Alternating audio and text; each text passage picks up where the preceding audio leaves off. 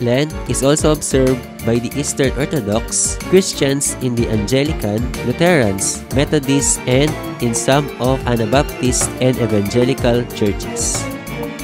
March 20 is the feast day of Blessed John of Parma, an Italian Franciscan friar born in the year 1209 in Parma. At the age of 25, he joined the Francisacan and was sent to Paris to study after he was ordained, and later in the year 1247, he was chosen as the Minister General of the Franciscans. He was a humble man who visited different houses of the order and often helped the brothers and loved silence so that he could think of God. He died on March 19, 1289 in Camerino, March of Ancona, Papal States. Anyone can be a saint.